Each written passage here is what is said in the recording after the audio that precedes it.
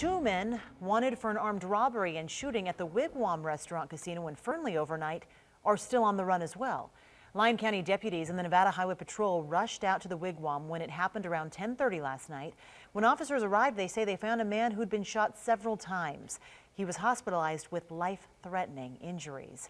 Again, the suspects are two men. They wore masks and were dressed in all dark clothing. They took off in a black sedan. So anyone who may have witnessed this crime or that shooting on Hubbard Way is asked to call Secret Witness at 322-4900.